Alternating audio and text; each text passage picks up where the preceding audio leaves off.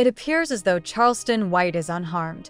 Today, rumors that Charleston White was the victim of a shooting have been circulating online, which now appear to have been debunked. A Chicago scanner revealed that a man identifying as White called the police from a hospital landline.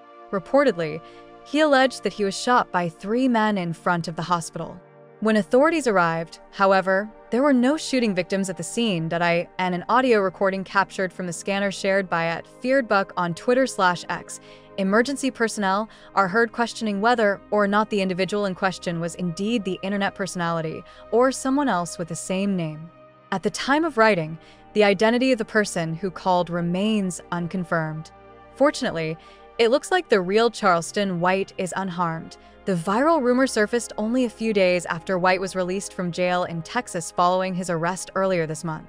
He was taken into custody at the time for alleged assault with a deadly weapon and killing, poisoning, or causing serious bodily injury to an animal without the owner's consent, according to a post by DJ Academics. He was reportedly behind bars for around a week before getting out. The circumstances leading up to his arrest are still unclear at the time of writing.